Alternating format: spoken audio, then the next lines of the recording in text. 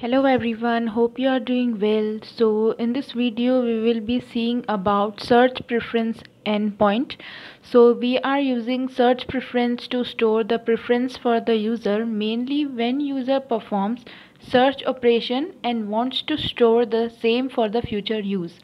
Like for example, when applying filters on a page and then searching a product with those filters, and if the user saves this search combination for future use, then we store this in search preferences.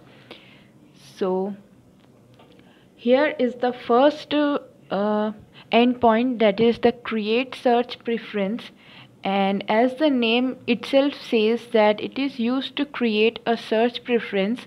So for this is the payload. Like we have provided search preference ID and user search preference ID type ID, that is print job. So we are providing this payload, and in response we will be getting a success message.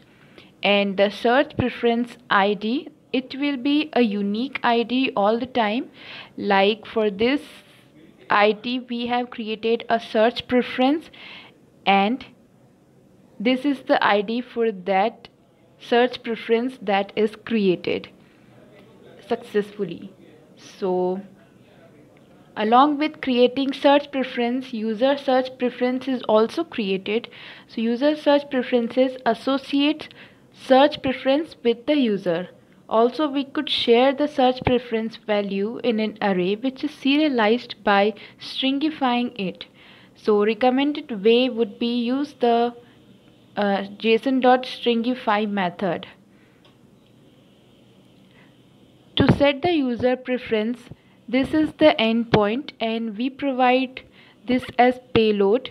The user preference type ID, that is BOPIS preference, and I have provided some user preference value, that is show shipping orders, and its value will be true, and show packing slip, its value will be false. So as I will be sending this, a new user preference is set, and if we want to check this user preference, then we can check this by using the get user preference endpoint.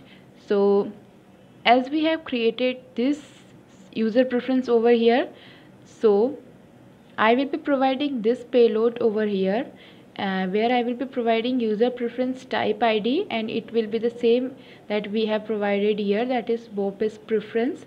And as I will be sending it, it will be showing the values that we have set previously. So if I just replace this with a new value, let's say product SKU,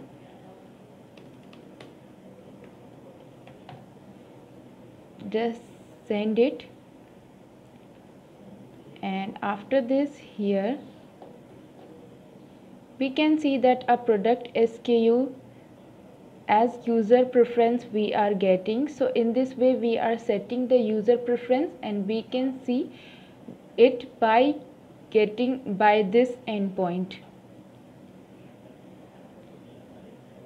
This thing is actually achieved in one of our app, and as we move towards its setting page, here is a button called for shipping orders. Basically it's a toggle. So as I untoggle it, this endpoint is called, and these are the payload, and in response we are getting this. It means a user search preference is created.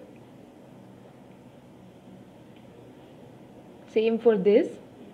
So in this way a user preference is also created. Now we will be seeing about the update search preference endpoint. So it takes payload like this, search preference ID and the search preference value. As we send this, we are getting a message called search preference updated successfully. So a live example for this will be this. Suppose we are having a few jobs over here.